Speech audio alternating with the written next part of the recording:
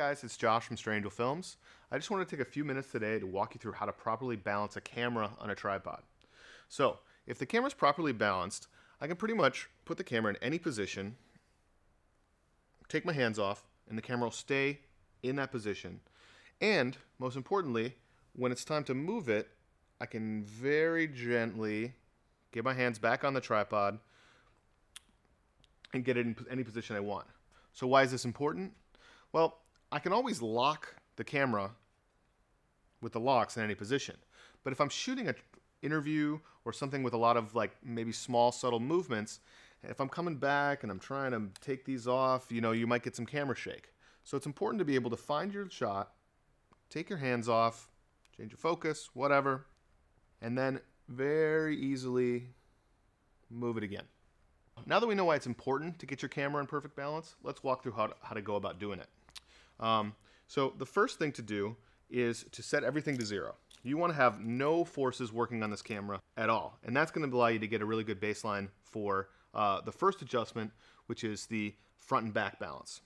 So most tripods are going to have a little bit of adjustment built into this top plate. And that's going to give you a couple inches.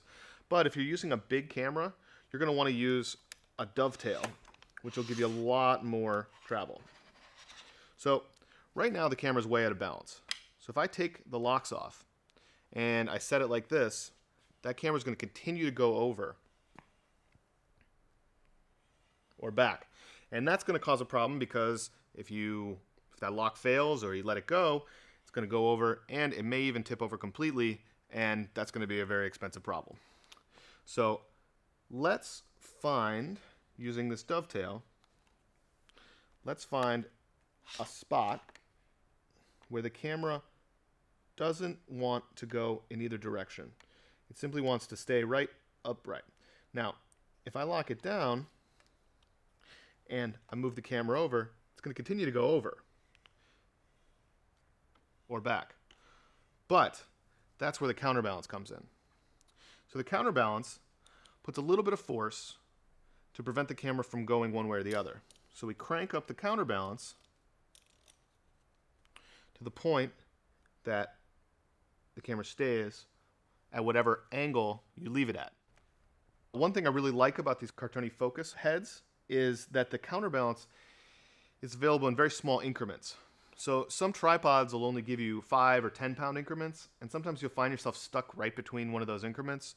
This one doesn't really have any set increments, so it allows you to really fine tune where you want your counterbalance.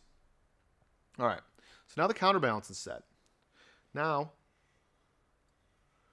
we can find our fluid drag, which we turn up or down depending on how easily we want to be able to move the camera. So there's a pan drag and a tilt drag. The pan drag controls your left to right motion, and your tilt drag controls your up and down motion. And you're just going to find right where you want to be.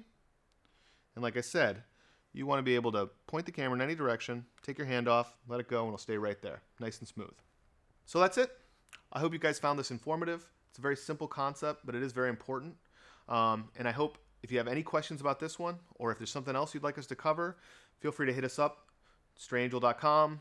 You can tweet us, Instagram us. We'd love to hear from you. We always love to talk gear. Thanks for watching.